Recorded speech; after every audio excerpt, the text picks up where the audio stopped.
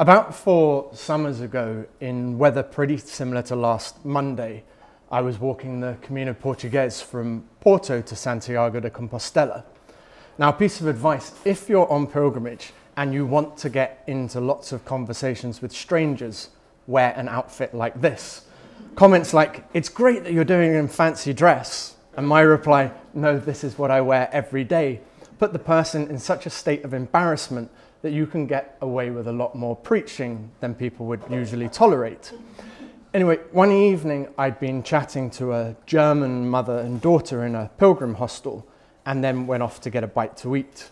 And a great bit of advice for you all about Portugal and as a holiday destination is that you can get a 3-course meal and wine for €6. So even a friar in a vow of poverty could dine out.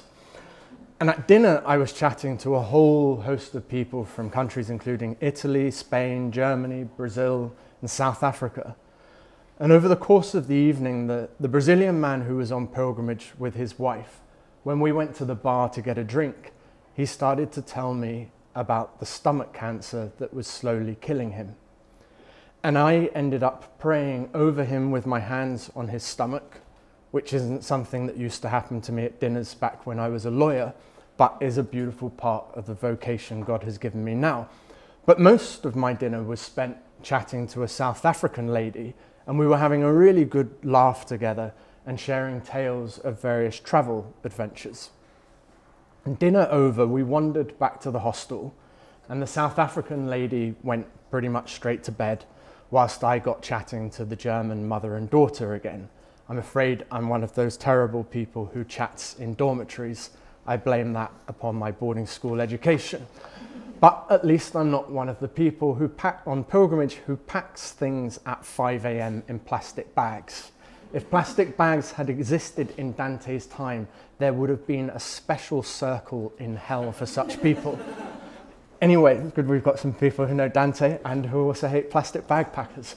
But as we chatted, it turned out that the German mother was having a bit of an identity crisis. With her daughter about to leave home, she said she didn't really know who she was anymore. But she was also interested about what a friar did all day. Perhaps she was one of those people who thought that priests only work 1 hour on a Sunday and don't realize that sometimes they have 2 masses on a Sunday, or even give a talk on a Monday from time to time. But I spoke about the basic pattern of our lives, the prayers, the mass, the study. But I also said that one of the great privileges is that you get let into the really deep moments in so many people's lives. You get to be there at times of ecstatic joy, and you get to be besides them at times of enormous sadness, trying to bring something of Christ into the joy and the pain. And that's been even more true to me in the past 2 years in my work in the hospital. Perhaps never more true than about a year ago, as an hour before a wedding, I got a call to give the last rites to a lady who had hanged herself and had little time left to live, and then had to go back to the church to marry a couple on the happiest day of their lives. You get to bring Christ into both of those moments. It's a privilege. But I was saying to the German lady that you never know who's going to turn up at the door or who would call in a time of crisis, and that it wasn't always Catholics. Sometimes it was Muslims, agnostics, atheists. I've even been called to pray the Psalms with a dying Jewish lady when the rabbi couldn't come to the hospital because it was the Sabbath. And then the South African lady, who I'd thought was asleep, said, "Toby, I'd have been one of those people." And she proceeded to tell me that she was supposed to be walking the pilgrimage with her son, but that he had died of a drugs overdose 2 weeks before. And this happy-go-lucky lady in the restaurant was now sharing with me her exquisite pain. What do you say in such a situation? And my mind turned to the statues in churches all along the Camino that I'd seen, much like Michelangelo's Pieta in Rome. Mary with her son lying limply dead in her lap. And it seemed to me that in that moment, I wasn't being asked for words that would take away the pain, but perhaps just she desired to be a little less alone. Because I think that's the worst thing about pain and suffering, the way they isolate us.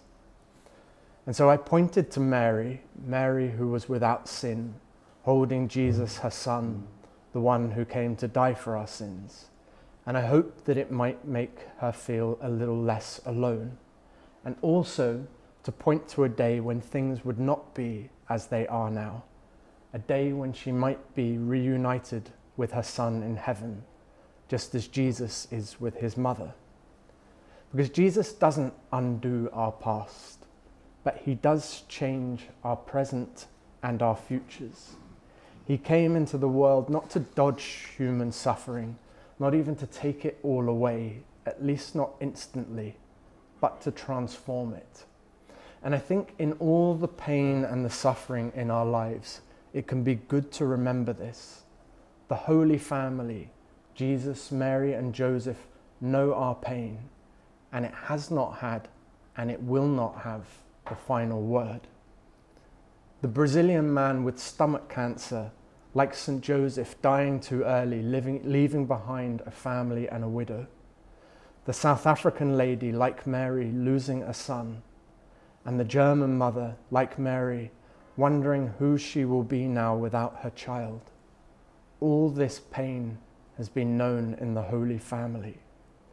And if you feel pain, I don't know the situations of your lives, but if you feel pain, it does not mean that you are far from Christ.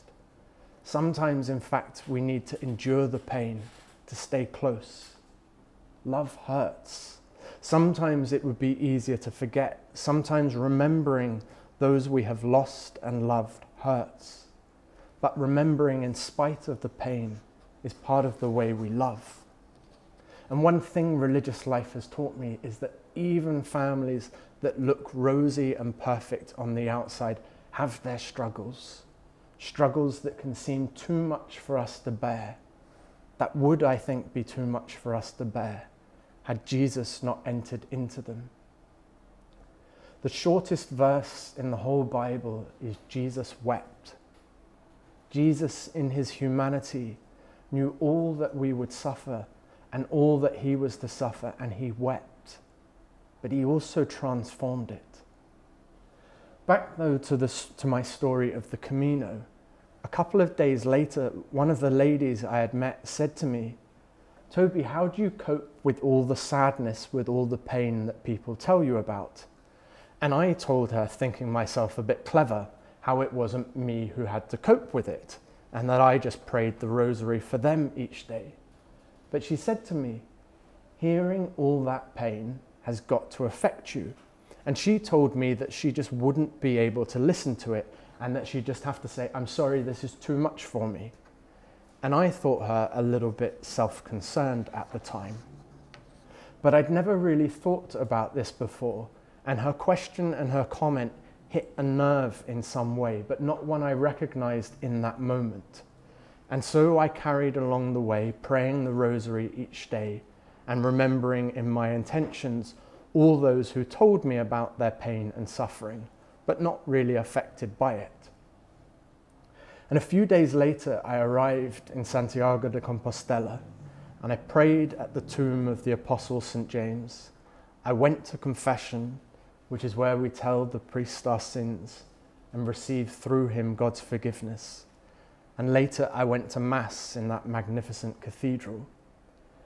And after I received Jesus in the Blessed Sacrament, that small piece of what was once bread, I knelt on the stone floor beneath the cross, and I said something that I don't think I would have said had it not been for the comment of the lady a couple of days earlier.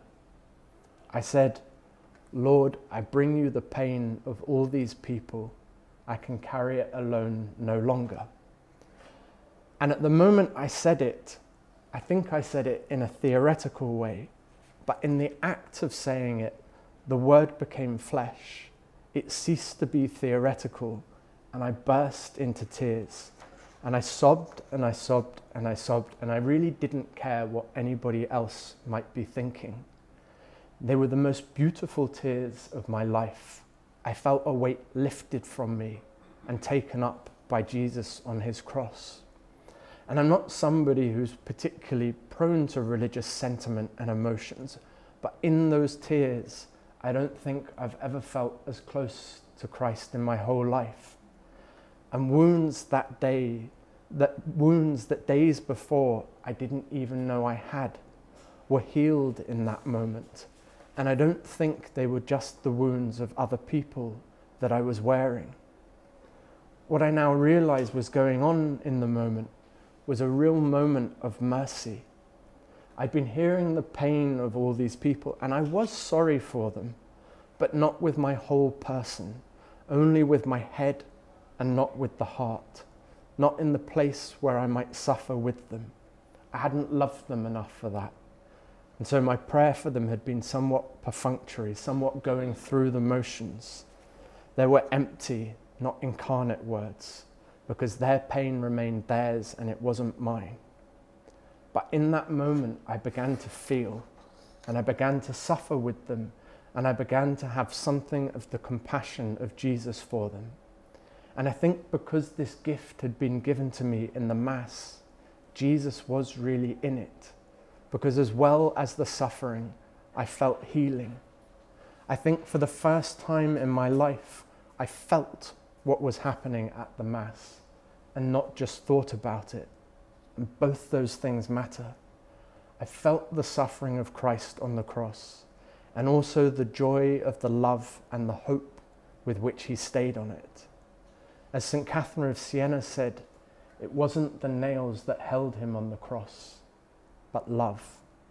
And I don't need that moment to be repeated over and over again to know that it was true and to know that Jesus is always there in the Blessed Sacrament, not just when I feel it. But that moment was a gift that will never leave me. And I pray you might receive some such gift at some point if you have never before. And there are a few reasons why I share this story. The first is that we don't always realize that we're hurting, and we don't always realize that we need healing. Maybe sometimes the biggest healing that we need is being able to feel, being able to have real compassion. Because I've always been far too proud about being strong, about not needing any help. I've prided myself on being the sort of person who people come to for help and not being the sort of person who needs to ask for it. And I've not really absorbed that part of what it means to come to Jesus as a little child, that's to come with radical dependence and to feel no shame about that.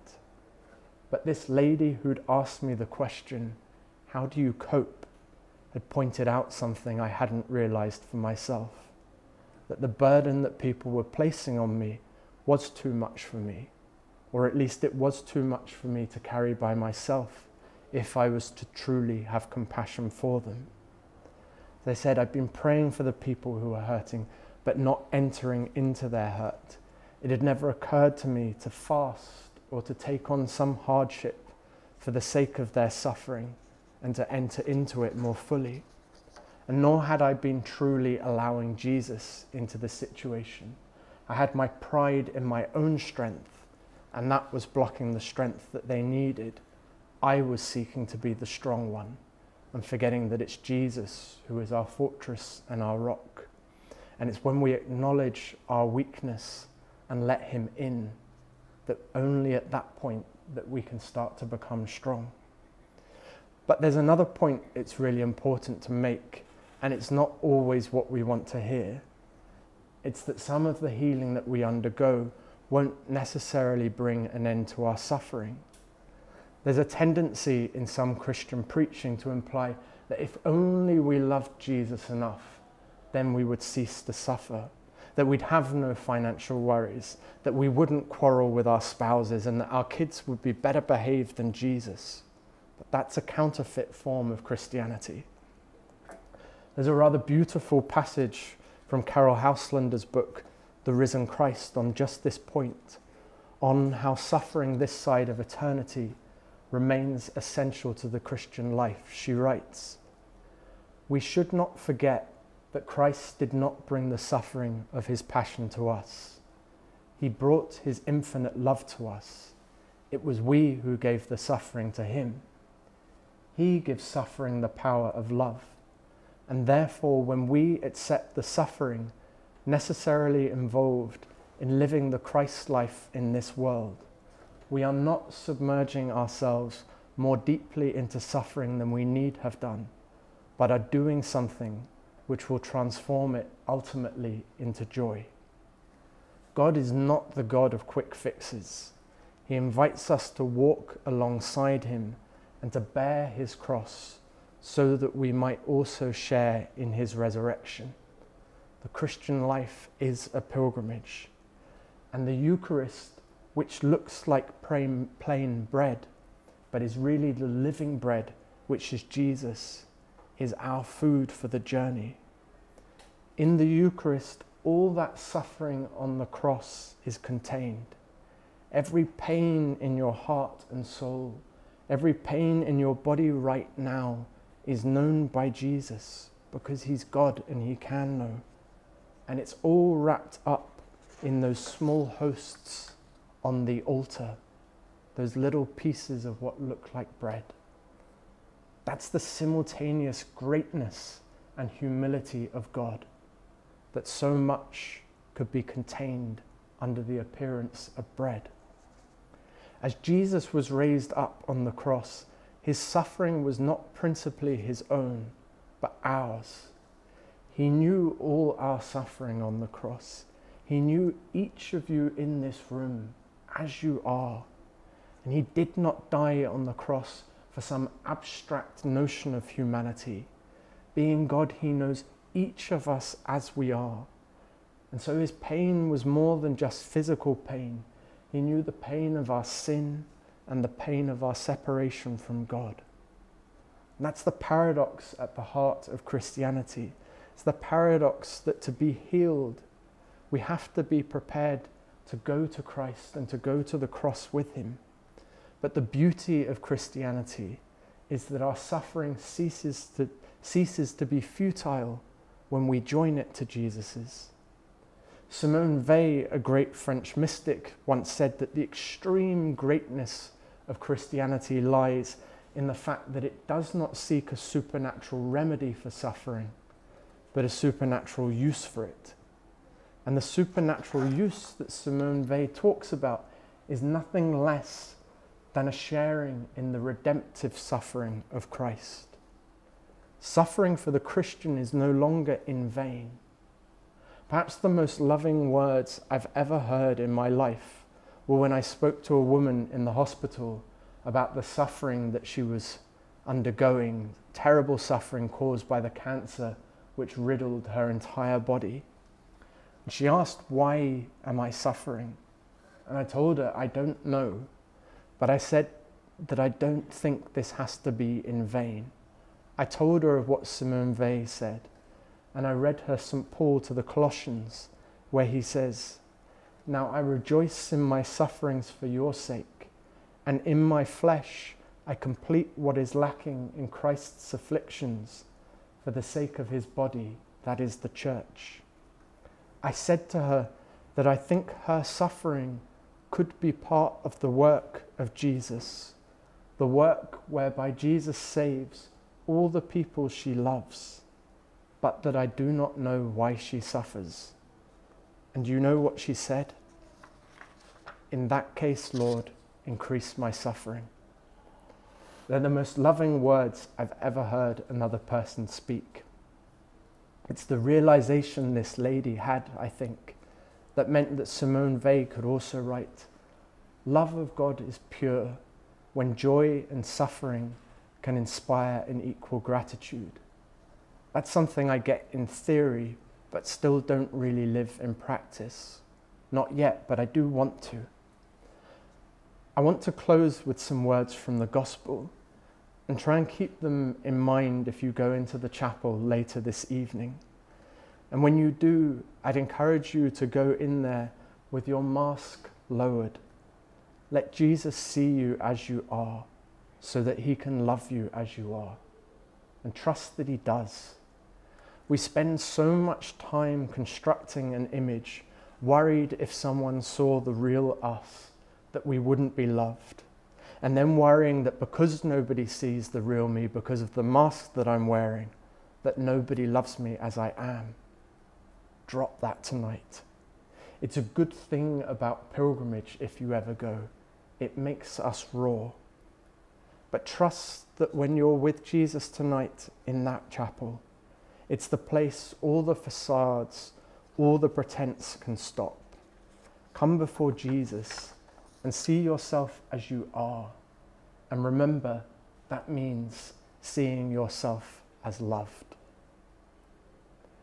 And so I'm going to close with words from the gospel, because I want those to be the last words that I say. But perhaps in the conversation that follows, you might want to think about some of the pressures that you feel to sort of wear various different masks, some of the things that stop you from really showing who you are and why you're feeling what you feel right now. And maybe think about how a life could be lived which was a little more honest, a little more vulnerable, and a lot more open. And when Jesus had crossed again in the boat to the other side, a great crowd gathered about him, and he was beside the sea. And a great crowd followed him and thronged about him. And there was a woman who had had a flow of blood for 12 years, and who had suffered much under many physicians, and had spent all that she had, and was no better, but rather grew worse. She had heard the reports about Jesus, and came up behind him in the crowd and touched his garment. For she said, "If I touch even his garments, I shall be made well." And immediately the hemorrhage ceased, and she felt in her body that she was healed of her disease. And Jesus, perceiving in himself that power had gone forth from him, immediately turned about in the crowd and said, "Who touched my garments?" And his disciples said to him, "You see the crowd pressing around you, and yet you say, 'Who touched me?'" And he looked around to see who had done it. But the woman, knowing what had been done to her, came in fear and trembling, and fell down before him, and told him the whole truth. And he said to her, "Daughter, your faith has made you well. Go in peace and be healed of your disease."